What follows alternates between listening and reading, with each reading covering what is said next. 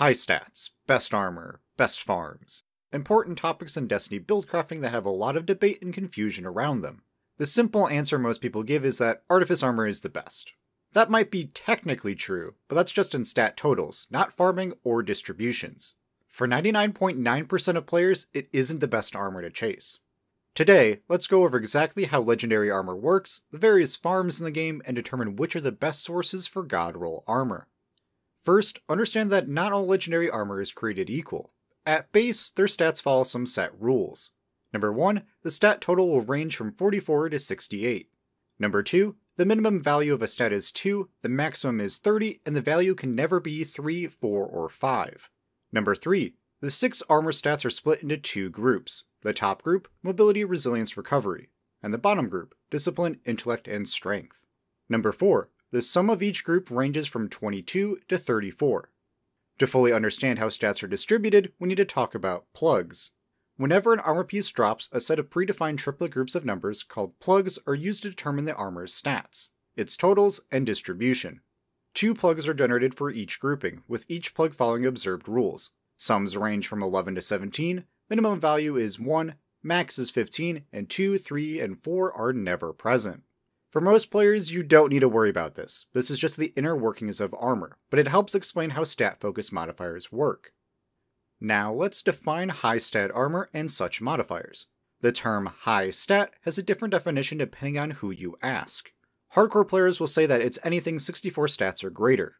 When looking where the game designates high stat armor, community data suggests it's a shifting of minimum total stats by modifying which plugs are used. This case, removing those with a total less than 14. Basically, instead of 44 stats as the minimum, it's more like 56. This then shifts the median and average to something in the 60s. You're not guaranteed 60 plus armor, you're just more likely to get some. Other modifiers more directly impact stat distributions, how spiky stats are, and minimum values. Arguably, stat distribution is more impactful than high stat totals. People get hung up on seeing a big number, but if those stats aren't in anything useful, then what's the point? So, let's talk about specific stat plug filters, modifiers to influence minimum values of a chosen stat. Boiling it down, there are 2, but they can be combined. The one known to most players is the min stat plugs modifier, found in Ghost Armorer mods. These guarantee one stat a minimum value of 10, done so by removing all plugs that have a value of 1 in that stat. The other modifier is the guaranteed max stat plug. This is found in armor from Pit of Heresy's final boss. This guarantees a plug to have one of its values be 15, the other's 1. Simply put, it guarantees a minimum of 16 in a stat. The game and player can then combine these filters for further effects.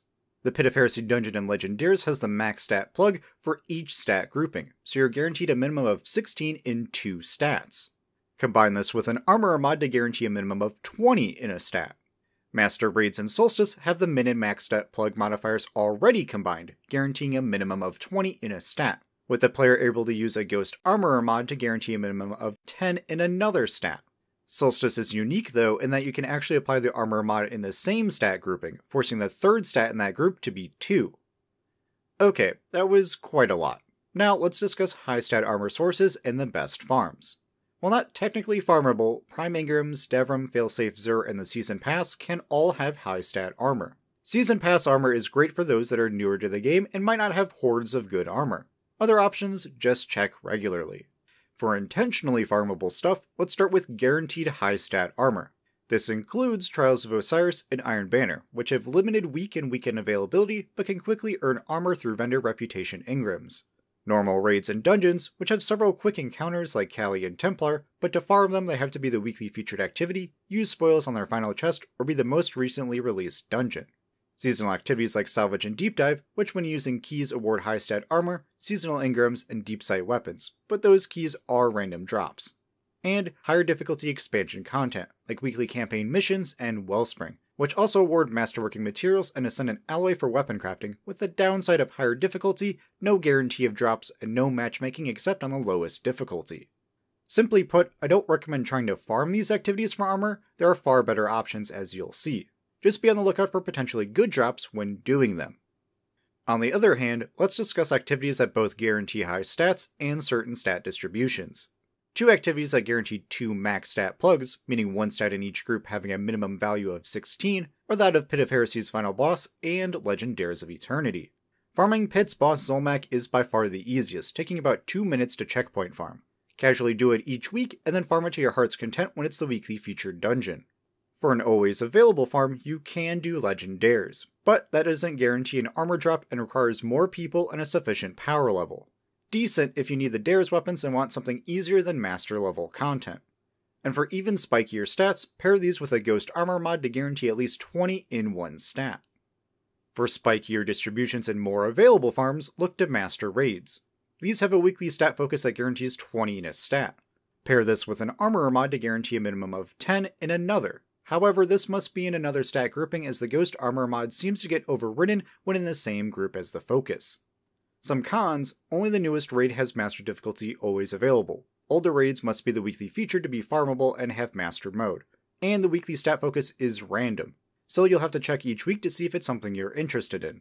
Some pros: encounters will always drop armor. You can buy armor from the final chest with spoils that have this stat focus, and some Master encounters are relatively short and easy, like Templar and Vogue and First Encounter of Ron.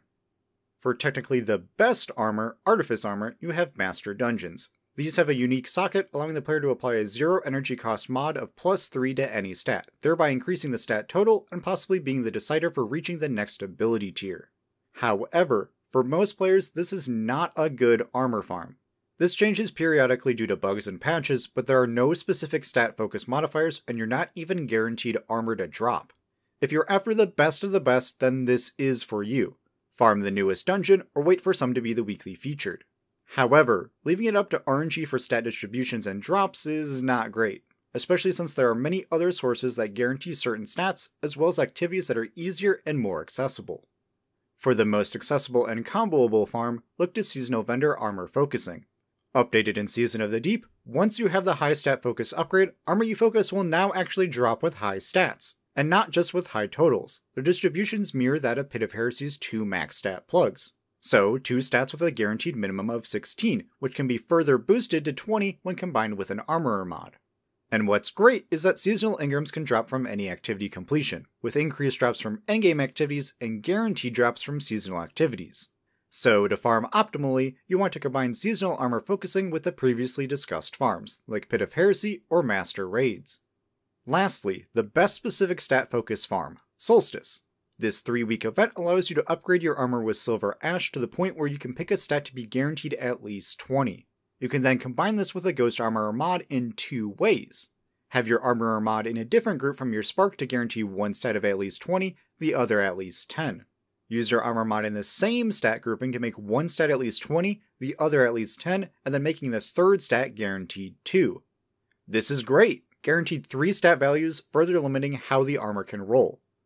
So like me, I don't care for mobility on my Warlock, so I'll invest a Spark in Resilience and a mod in Recovery.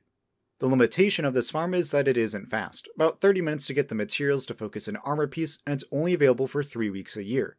But it is free to all players and very easy. Plus, like the seasonal vendor focusing, you can combine this farm with other activities so you can get more loot for your time. In summary, armor has a set of defined rules to determine stat totals and distributions. There are a few modifiers the game and player can use to further influence how armor stats are allocated. For best armor farms, if you're free to play, that's Master Raids, Iron Banner, and Legendaires. For newer or casual players, that's Seasonal Vendor Engram Focusing and the Pit of Heresy Dungeon. For endgame and hardcore players, that's Master Raids and Pit of Heresy. For the most optimal farms, you want to combine these methods. And when available, Solstice is amazing. As for Artifice armor, you should ignore it unless you're okay with difficulty, grinding, and terrible RNG. It is the best armor, but please, stop putting it up on such a high pedestal. It's just 3 extra stat points and a miserable grind. Hopefully everything here is correct, made sense, and stays true for a long time. And a massive shout out to the many great Destiny community members for figuring this stuff out over the years, such as Miyago, the Destiny Massive Breakdowns community, and Jungshu He. I'll leave several articles and sources down in the description for those that want even more information. If you found this guide useful, then leave a like and subscribe for future content. As always, I am your Commander Pika. Be kind, have fun, and I'll see you on the battlefield.